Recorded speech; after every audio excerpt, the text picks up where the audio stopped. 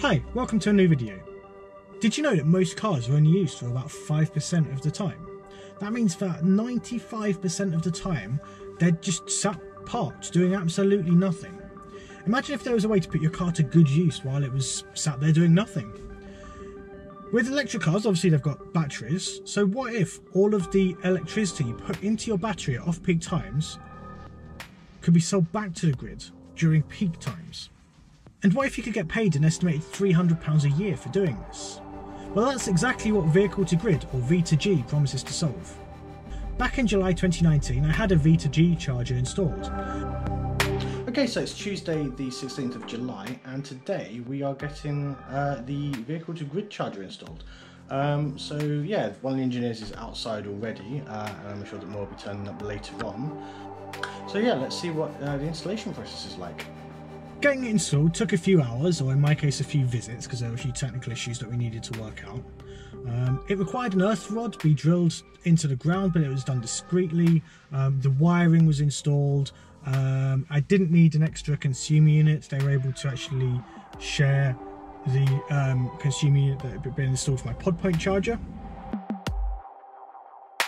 Now, it does charge a little bit slower than the PodPoint charger, so it charges at 6 kilowatts versus 7 kilowatts, but this isn't really noticeable for my usage. You know, I plug the car in on the evenings, I go to use it in the mornings, and it's fully charged, so the fact that it's a tiny bit slower to do that job, it makes no difference to me. The Vehicle-to-Grid charger obviously exports as well, and it can do so at 6 kilowatts. However, that's limited to 3.6 kilowatts initially, because you need to apply to your DNO in order to get permission to export above 3.6 kilowatts. But over apply to the DNO on your behalf, you don't need to do anything. They send you a form, you print it out, you sign it, you scan it, you send it back, and then you basically give them permission to arrange all of this on your behalf. So it's, you know, it's an utterly painless process. You basically just send them a signed piece of paper. So one thing you might notice straight away is the unit doesn't use the normal Type 2 port on the car. Instead it uses the CHAdeMO port, because that can handle bi-directional charging on Nissan Leaf cars built after 2015. A toggle switch had to be installed so that I could only use one charger or the other at a time, because my fuse is only rated for 80 amps, and they didn't want to run the risk of me using both chargers at the same time, even though I couldn't fit 2 cars on my drive, but that's kind of besides the point. From a safety point of view, they had to do it, so it went in. There's also an extra isolator switch just before the Vehicle-to-Grid charger as well. But all of this was installed, and it was done quite neatly. Yeah, so here's the sort of end result.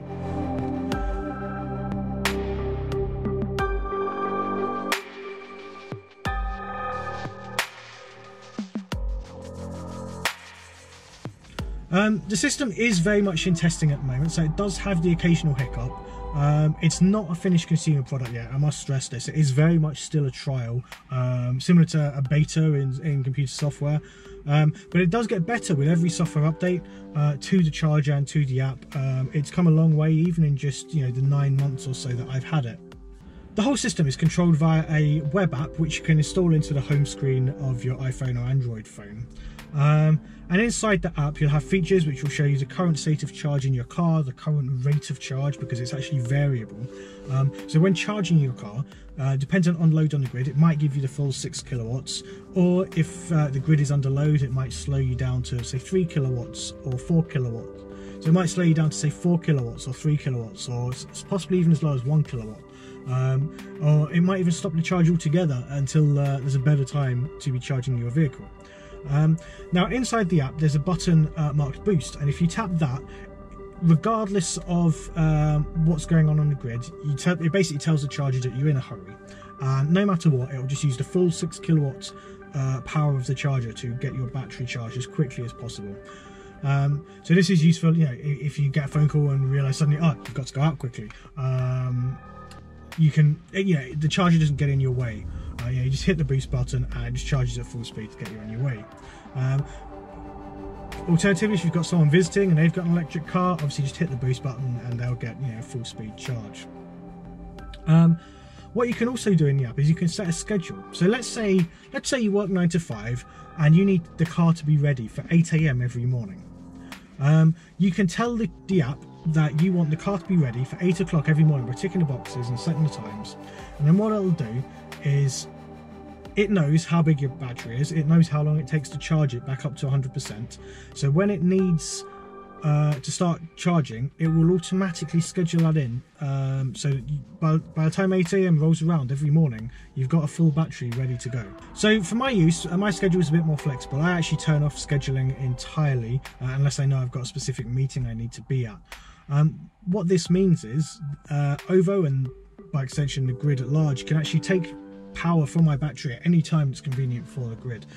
What I still find, however, is that most mornings my battery's at 100% anyway.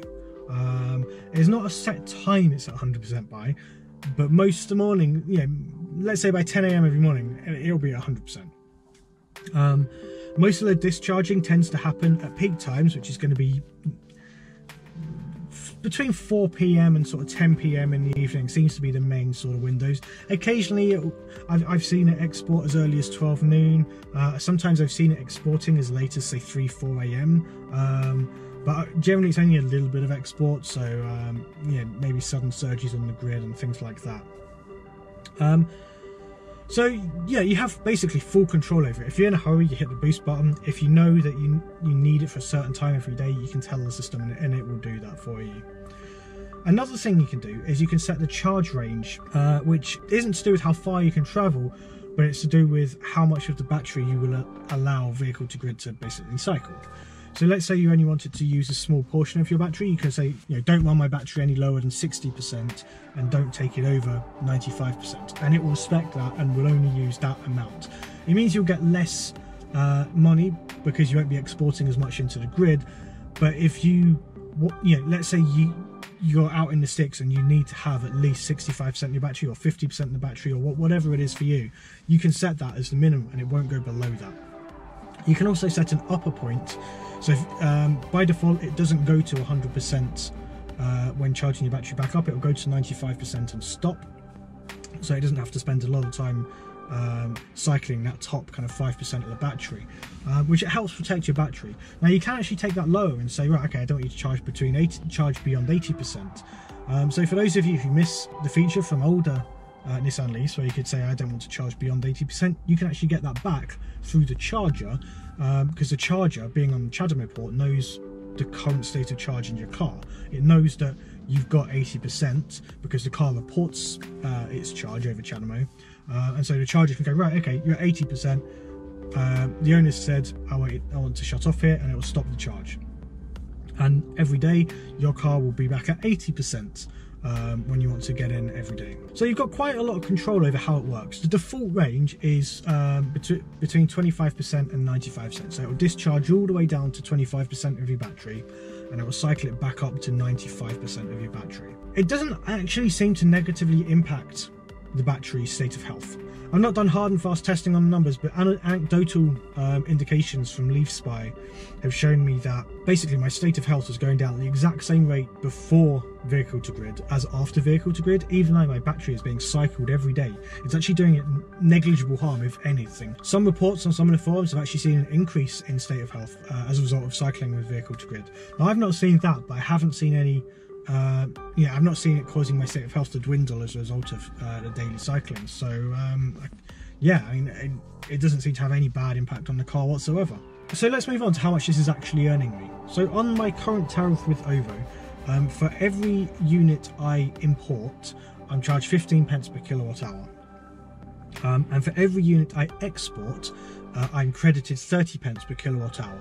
So it basically works out that I'm earning around 15 pence per kilowatt hour for every unit I export, right? So 30p minus the 15p I originally spent. Before I got this installed, I overestimated that I'd probably make about £300 a year based on, you know, average usage. I do work from home quite regularly, so I don't always travel to an office to do work. So my car is on drive a lot more of the time. However, most of the exporting happens in the evenings when people will be home from work anyway, so I don't think it makes a huge difference to these numbers. But I am finding that the last few months I've been sort of consistently exporting around 460 kilowatt hours per month, which means I've actually been getting a credit of about £140 every month. Now obviously half of that is paying back what I've spent to import the electric, so I'm actually earning, in terms of profit, about £70 a month, which is way higher than the £300 a year that OVO originally suggested I might make from this system. When this product is ready, do I think people should get it? Yes, absolutely. If you have a driveway, or if you've got off-street parking and you can have a charger attached to your house, and you don't mind switching your electricity supplier to OVO Energy, then you should absolutely go for this. So OVO aren't the cheapest electricity supplier out there, but when you factor in what I'm actually earning from the vehicle to grid system, it's actually quite a decent deal that I'm getting here. Plus you get to kind of play with an exciting new technology. I'm really pleased I've been able to get on board with this experiment. I'm pleased to be able to help test the project, and also to get a sizable chunk of my electricity bills written off with these vehicle to grid export credits. So yeah, if this is something that interests you, by all means go get it. There is a wait list if you want to try and get on a trial. I'll put a link down in the video description below, or you can go to OVO Energy's website. The trial is limited to 1,000 people, and I don't know if all of those slots are gone. There are about 18 months left on the trial, after which point OVO may decide to drop it, but I think it's much more likely they will continue to roll it out, and they'll just roll it out to the main public audience, so anyone who wants it should be able to get it at that point. Now, OVO aren't the only company working on this. There are other vehicle to grid solutions out there. Obviously I've only tested the OVO one. I think this is the only one that's actually in the field with consumers at the moment. I could be wrong on that, so if that's not the case, drop me a comment down below and obviously correct me, because yeah, I'd love to learn if anyone else has got something like this with another supplier. So yeah, that's all for this video. If you did like this video, please hit that like button. If you didn't like this video, there's a button for that somewhere around too, I'm sure. If you don't already, please subscribe to the channel and hit that bell icon. About 80% of the people who watch my videos don't actually subscribe. So it'd be good to get a few more of you on board as subscribers. So yeah, thank you for watching, and I'll see you in the next one.